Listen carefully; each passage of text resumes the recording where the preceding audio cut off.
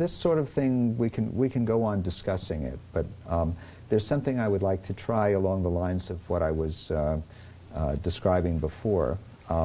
So what we do in Rehearsals for Growth is we have, this is really a more conventional therapy situation where we're talking, and I'm sitting here typically, and you guys are on the couch.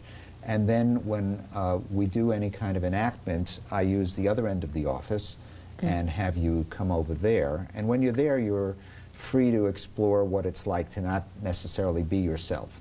Sometimes I'll be actually assigning you a character to play that's not you. At other times, I'll simply ask you to do something which is perhaps different or unusual, and to see what that's like. This does two things. It gives me information about how you interact with each other, and it also gives you a sense of what it's like to interact with each other in a way that might be different from what you're used to. Okay.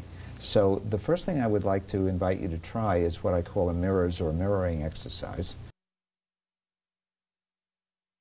So in this exercise, one person is the leader and the other person is the follower.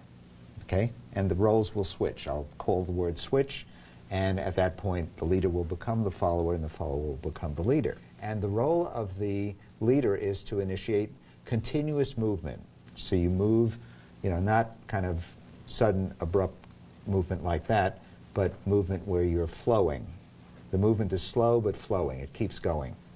Okay?